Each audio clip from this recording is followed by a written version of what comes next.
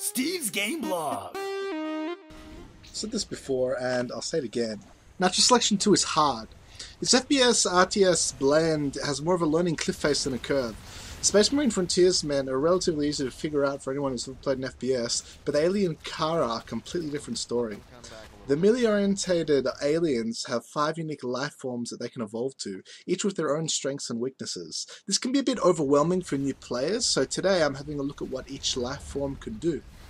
Oh, and before we start, press your F key whenever you're using any life form. It'll give you the neat alien night vision that I'm using in most of this video. So, let's start with the Skulk. The Skulk is the Kara's bread and butter. Every respawning alien will start off as a Skulk and only evolve to a new life form if they have enough resources. So it's a life form that most people will be spending the majority of their time as. The first thing you should know about being a Skulk is they're extremely weak. Starting at just 70 HP, a single burst from a Marine's LMG will kill you if they spot you at range. The solution? Don't attack from range. Your strength as a Skulk is that you are fast and you are small. You can climb up walls and scramble through vents. Use this to your advantage. Basically, you don't want Marines to see you until you are literally in their face. The Skulk's secondary attack is Parasite, a ranged attack that does a small amount of damage and plants a parasite on the targeted Marine. Alien players can track the parasited Marine through walls via its yellow silhouette. Two other abilities, Leap and Xenocide, must first be researched by a commander before you can use them. Leap allows you to leap through the air, handy for covering distances quickly, while Xenocide will turn you into a suicide bomber. Every life form can evolve an array of traits, provided the commander has researched them. For the Skulk, I recommend taking Carapace for the extra armor, Celerity to enhance your speed, and Camouflage so you can make these stealth ambushes like this. Okay, now let's talk about the Gorge. The Gorge has changed a bit from its NS1 counterpart, moving from the alien's primary builder to a type of support/defensive life form. What you want to be doing as a Gorge is supporting your team by building clogs to block passageways, hydras to protect expansions, and using a heal spray to heal allies. The build menu is accessed by pressing the 2 key, and you can use a heal spray by holding mouse 2. Remember that your heal spray can also heal buildings as well as make them build faster. The Gorge is a little slow and you can't climb walls, so be very careful when following your allies into battle. If you have to retreat, you might get left behind your faster brethren. What you can do, however, is perform a belly slide by hitting the shift key. It gives you a little movement boost. The commander can research just one ability for the Gorge, the Bile Bomb. Bile Bomb turns you from a defensive heal bot into an offensive siege cannon. It deals massive damage to structures and is ranged. Late game, you'll want to Bile Bomb key structures such as power nodes, while your allies keep the Marines busy. I recommend taking Adrenaline for the extra energy, Camouflage so you can feebly attempt to hide, and Carapace, which might let you survive just long enough to belly slide away. Now let's look at the Lurk. The Lurk was one of the hardest classes for me to get the hang of. You can fly by tapping the spacebar to rise and holding it to glide. You can cling to walls and ceilings by holding the shift key, and this is something you want to get used to.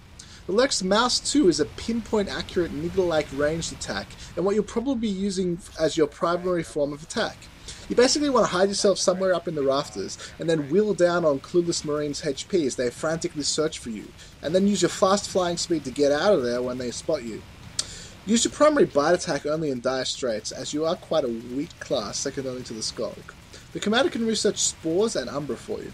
Using Spores spawns a damaging poison cloud at your location. This is best utilized by doing a fly-through through a Marine base or a group of Marines, spamming a long trail of poison clouds as you go.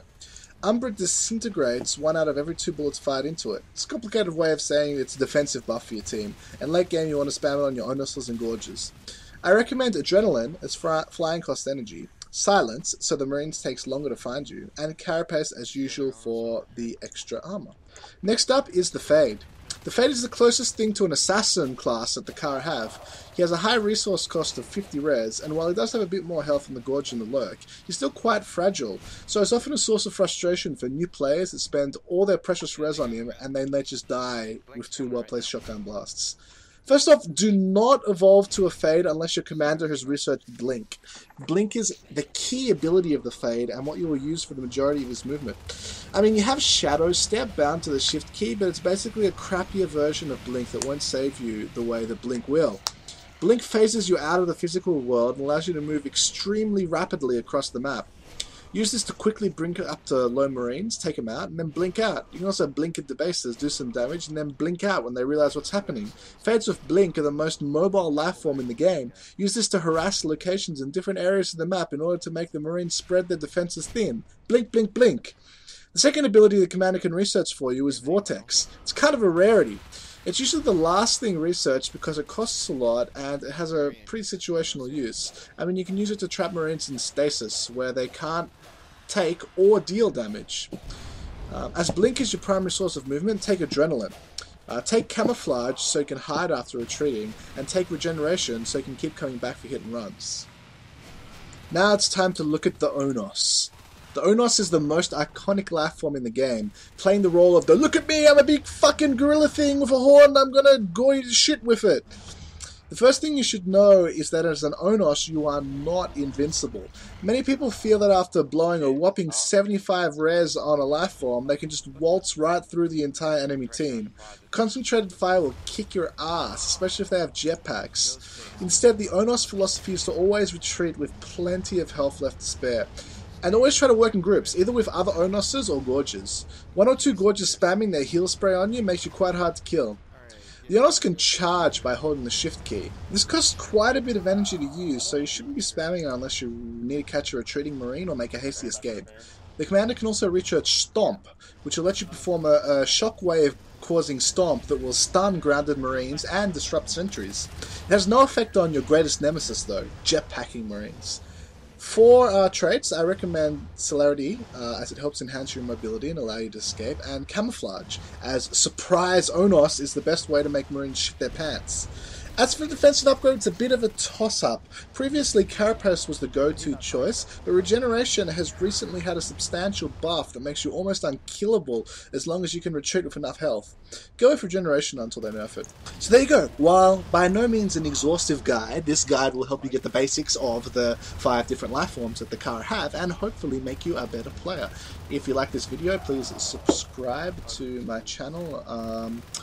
Check out my blog and also my work over at Nonfiction Gaming for more content like this, and I'll see you next time. Bye, thanks.